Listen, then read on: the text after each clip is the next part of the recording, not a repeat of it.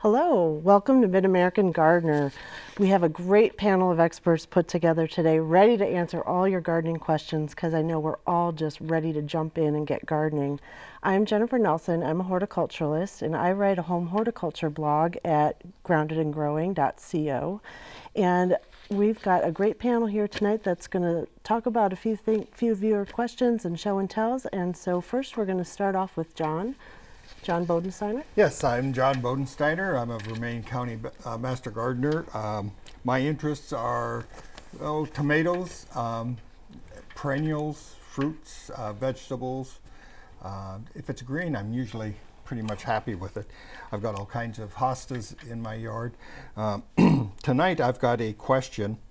Well, first of all, I'm going to do show and tell. Tonight I brought a couple of things from my yard. The first is pawpaw, and that's what this is, a pawpaw flower. Now, this spring, I cut them off right before it got real cold, and this right here is what the flower buds look like before. Now, some of these did not mature, but some of them did, and normally when these get to this stage, they smell like rotting meat.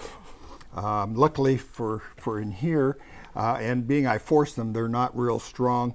And the reason for that is one of the main pollinators are flies. Okay. So that usually attracts flies, the smell of rotting meat. So that's why the plant has kind of gone to that. The other thing I brought was Lenten rose. You can see there's different colors. It's also called hellebore, and it's one of the earlier bloomers, and so I think it's, it's been blooming. Even though we've had freezing temperatures, it kind of wilts, but then comes back, and it just puts up a real show. As they get older, you get bigger and bigger blossoms, more blossoms, I should say. The plant gets a little bit taller, and some of these, like this one here, this one right here, you can see is a very nice size flower. So they just a nice addition when I've had them blooming even in the snow. So that's really impressive, and considering we had temperatures in the teens, yeah, and those don't seem to have been. They wilted. They looked like they just fell to the ground, but as it warmed up, they slowly came back up and and have been blooming since. And they'll bloom for another month at least. Oh wow. See, I've had kind of mixed results with mine, but I think I finally found a variety that likes where it's at, and it, like you said, it's getting a little bigger and bigger every year. But as each year goes by, the plant kind of will expand, and they'll also, if you let them go to seed, they will spread by seed also. I have people that they say are they almost get to be invasive, but I've never had that problem. Good to know. Thanks, John. Now, Mark. Hello, my name is Mark Kemp. I'm a landscape architect in Douglas County. I have an email that's sent in here. I have an apricot tree about 3 years old. Does it have to have another in order to get fruit? They go on to say, I have 7 young peach trees, but there's a row of pine trees between. Would they help for pollination, or should I buy another apricot tree? It depends on what variety you have. Most likely, if it's 3 years old, it is an oriental persimmon or apricot, and it will self-pollinate, so you should not have to. The row of pine trees could be affecting a little bit of the airflow around and just how well it's pollinating itself, but I guess just kind of keep it pruned correctly, and you should be fine with that. Usually I found 5 to 7 years on an apricot is before you get any real blossoms and fruit. Yeah. We've had more issue with losing the flowers to frost and cold temperatures than anything. Yeah, there would be that as well. So not having a cold snap later in spring when the flowers are kind of at their most vulnerable stage would also, but there's nothing you can do with that. So just hope for a good flowering time, and you should be fine. Okay. Well, thanks a lot, Mark. We're going to go to our Did You Know video about asparagus. Asparagus plants can take up to 3 years to produce edible stalks, but once the plants start, they can be productive for up to 2 decades. Great information there. Spring makes me think about asparagus. That's one of my favorites. Let's go to the phones and see who's calling. On line 2, we have Venus with a question on trimming roses. Yes, ma'am. Go ahead. I forgot to trim my roses last fall, and now they're they're having leaves and they start to grow. Can I trim them now? Definitely, yes. Absolutely. Actually, I usually tell people not to trim their roses in the wintertime or in the fall, mainly because you don't know how far, depending on the winter, how far they're going to die back. Right. Yeah. And this year has been extremely mild. I've got some that are leafing out too. Yeah. And I haven't trimmed mine back yet. You know, the only ones that I really trim back is those that get the canes get so long that in the wintertime you can get some wind that whips them back and forth, and if you get a real cold spell, they crack, and sometimes you can get dehydration. Or, but now is the time to get them trimmed back, and Yeah, it won't hurt them one bit. No. Probably would help, especially if you have a shrub rose. You don't want to have something that's enormous and taking over Right. your front yard. And as you put it, you don't know how severe the winter is going to be, how much snow covered there will be. So waiting a little bit will allow that determination of where that green growth is. Great. Good information. Thanks, guys. We're going to go to line 3. Birdie has a question on amaryllis. Yes. Go ahead. Okay. My amaryllis just quit blooming, and now what do I do with it to be able to bring it back for next Christmas to bloom again? I would go ahead and treat it like any other house plant, and when it gets a little warmer out, I usually set mine outside, give them a little fertilizer, a little balanced fertilizer. I don't know how true it is. I'd read somewhere that as long as it had at least 4 leaves, you'd probably build up enough energy to bloom the following year. But just treat it like a greenhouse plant, and then about September, stop watering and let it die back. And at that point, if you feel like you want to repot it, you can. When you bring it back in around Christmas time to bloom. And then don't put it in too big of a pot. Just Right. move up one size, because they said that It likes to be a little tighter. Yeah. You may find some bulblets at the base, and it's fine to break those off and put them in their own pot. Or I've seen people just leave them all in one pot together and kind of give a fuller effect. But the bigger that bulb gets, the more likelihood you'll have more than one flower stalk. So that's something to hope for. When it dies back, do I break those leaves all off? Yeah, they'll get brown and brittle and kind of fall off on their own. So just wait for that to happen after you stop watering in September. If I've got my plants outside, I will tip the pot on its side so that it doesn't get any rain on it, and usually just stick it in the garage too once it gets cold. And my garage doesn't freeze. So. Yeah, I wouldn't don't break the green leaves off. No, don't break the green leaves. You need to have the plant reinvigorate the bulbs. So as long as those leaves are green, once they're turning yellow and brown, then you can get rid of them, but not until then. Okay. All right, well, we're going to encourage people to call in with your questions, and we're going to go through another round of emails here. John's got a question on tomatoes, because people are always thinking about tomatoes no matter what time of year it is. Yeah. I have a question here from Martin, and they had some spotty tomatoes. My tomatoes have black spots on them, and they feel greased. What can I do about them? Please let me know. Well, I think what you have, at first I thought that you had some insect bites, but then I got to looking at the one picture where the green tomatoes, and there's spots on the stems also. That leads me to believe that you have bacterial spot. As you can see on that picture right there, and it's usually those spots appear on the green tomatoes, and then on some of the stems, even on the flower buds. If there's one of those spots on the flower bud, it'll cause the flower to fall off. And what you should do is get rid of the tomatoes that have that spot on them. Just get a pick them even if they're not ripe, and get them away from the area. If in the fall you have tomatoes that you want to save seeds, if that tomato has spots on it, do not save those seeds, as you will have the disease transferred the next spring. Another thing that you don't want to do is work around the plants when they are wet. Brushing against them when it's wet will transfer disease from one plant to the other. So be very cautious. What you should do is, if it's not just dew, if you've been watering your plants, start to just do the ground watering. Don't overhead spray, and that should get rid of them eventually.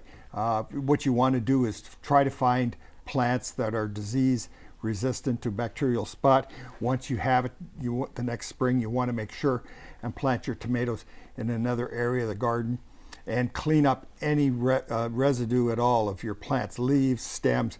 Get rid of them. Don't put them in the mulch. Just get rid of that particular plant, and that should help.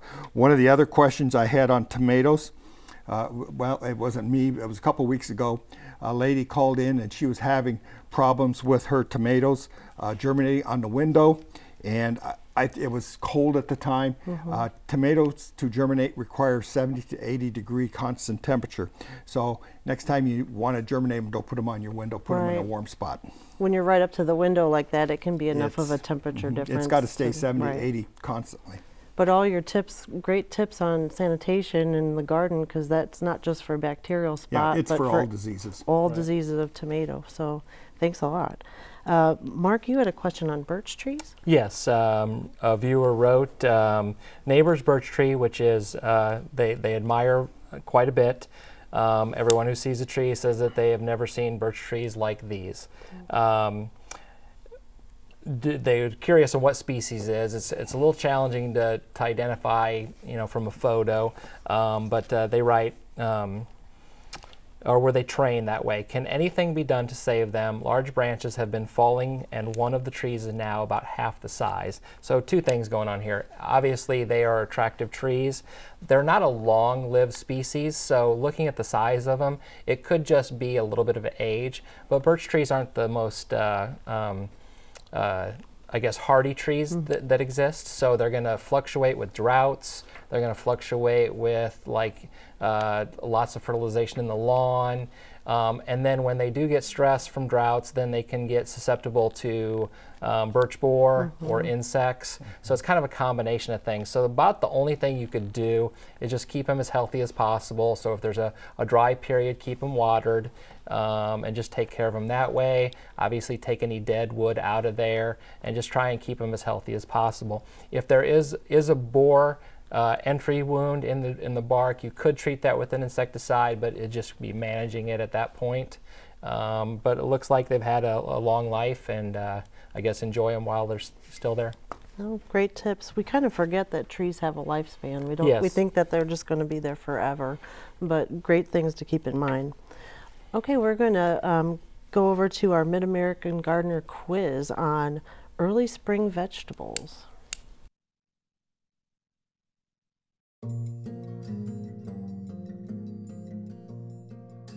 Which of these vegetables can be safely planted earliest in the spring? A, garlic, B, okra, C, squash, D, eggplant. A, garlic. Garlic is a hardy plant and can be safely planted in late March. It can also be planted in the fall as early as September.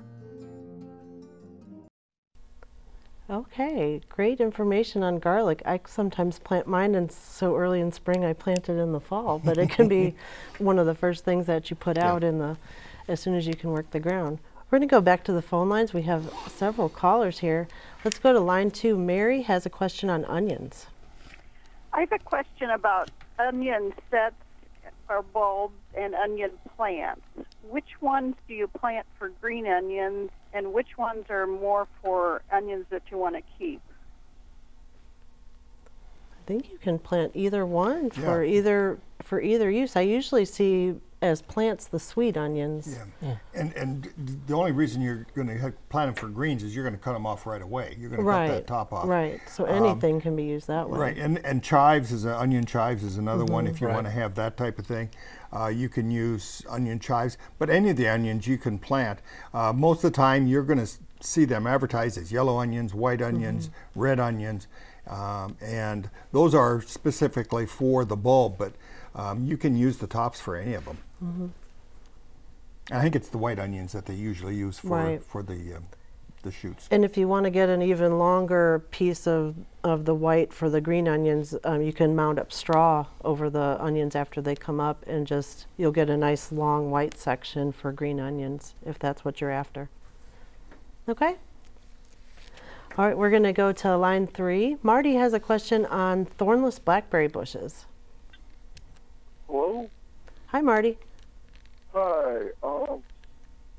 I had about 6 blackberry bushes that I was going to dig up, and but my son yanked them right out of the ground a couple weeks ago. Okay. And I didn't know that. And but I was wondering if I put those back in the ground somewhere else, if they would possibly grow still. Well, you have nothing to lose. Yeah, nothing to lose at this your point. I would definitely put them in, being we've had cool and it's been fairly wet. They probably haven't dried out a lot, so your chances of survival are much better now than they would be in July if you had dug them out and thrown them. But I would definitely give them a try. Plant them at the depth that they were. Clean off any dead, dry branches, broken branches, and just keep them watered and hope for the best. Yeah, depending on how they were removed, if there's still soil kind of attached to that root system, those roots would have had enough moisture to kind of sustain a couple weeks. If there's not much mass there, then you might have limited results, but if there's some mass there, you should get some results out of it. Yeah. And blackberries are one of those plants that are pretty tough, so yeah, you might as well try. Okay, great. We're going to go to line 5. Shirley has a question on daffodils. Should I start? Yeah. Oh, okay. Welcome. I know I'm a little early in asking this, but as my daffodils are through blooming, I know I have to leave the stalks or whatever die back. How far dead do they have to be before I can pull them out? I just want to clean the garden up sometimes, and they're so ugly. Do they have to get completely brown? No, as soon as mine start to yellow is when I start to yank them or cut them off. Most of the time, if you go and they're yellow, if you just give them a little tug, they'll come right out. If they don't, I don't pull on them. I'll be tender with them and just cut them off at the ground level.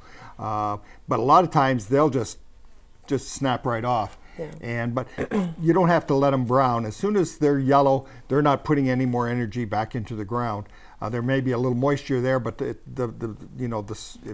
soil has got lots for them to rejuvenate. What they mainly needed was the photosynthesis from the leaves to put that energy back in the bulb. And once they're yellow, there's no more photosynthesis being done. A yellowing leaf is never going to go back to being green. I've read that as long as they've got about 6 weeks of existence, that's enough photosynthesis. And daffodils are a lot more forgiving than tulips or some of the others. They're pretty forgiving. And you could always, you could even think about planting a perennial that would leaf out earlier to kind of hide that transitional period so that you're not necessarily looking at wilting leaves. That would be one way to do it, or you could kind of gather them up together and just kind of let them wither down. But I've seen some people actually fan them, cut them at an angle, and they kind of look decorative then. Cut the tops off, and they'll start to flop over. Just cut them off, because usually that end is pinched and you're not getting that much nutrients from that. But if you just cut them at an angle, it kind of makes them look attractive too. Like you meant to do that? Yeah. Great tips. Okay, let's go to line 4. Peggy, she has a question on beauty bush. I have a beauty bush that's probably 75 to 100 years old. Oh, wow. And I would like to take some sprouts off of it. Is it possible to dig those up and replant them? You're talking suckers at the base? Yes. Should be. Go for it. What have you got to lose? Yeah, I would say you take a saw, some type of a saw, and make a vertical cut along the edge of the plant and free that so you're not disturbing the main part, and dig that up, and that way you'll be able to get more root mass and more soil around that, and plant it immediately. Take it and put it in the ground right away. Water it in, put soil back in so that there's no bare roots on the mother plant. But I see no problem with doing that, and especially then if you see little hair roots or little roots, that's a good sign. Then you're home almost free. assured that you're home free. Yeah. Right. Great. So go ahead and try that. Okay, let's go to line 6. Rick has a question on trimming rhododendrons. Yes, I have 2 rhododendrons. They're starting to bloom. I was wondering if it was all right if I trimmed one back to make them both the same size. I would say if you do it right after they flower, because your spring flowering shrubs are going to set their buds for next year during the summer. So if you're going to do it, wait till right after they're done blooming. Yeah, if you do it now, you're going to have one that's flowering and one that isn't. You won't kill it, but it won't look it just won't, you're going to lose this year's flowering, and why not just wait till after they both flower, and that way you can trim it and not lose any flowers for next year. You could also do it over a couple of years too. Yeah. Take out a select few now, maybe a little bit more aggressively leaving the other ones, and then next year when those have kind of grown about the same level as your other one, cut the other ones back a little bit. That way you don't have to look at like a non-blooming one that you've cut back. That's a good point. And remember, you don't want to be removing more than about 25 to 30% at a time. I don't know what the size difference is that you're talking about. Okay. Let's go to line 2. Kathy has a question about my dad's favorite weed, Creeping Charlie. Hi, my question is, we have been taken over with Creeping Charlie, and it's now in my flower bed and also where we normally would plant our vegetable garden. So what my question is, I don't know what we could use to kill the Creeping Charlie that's not going to affect the flower garden, but then I also don't know if I should be able to plant vegetables if I use something to kill it as well. Oh, this is a weed near and dear to my heart, because my dad has spent like all of my whole life battling this weed. It's really tough, even if you were able to find an herbicide that would selectively kill it. It's difficult to do.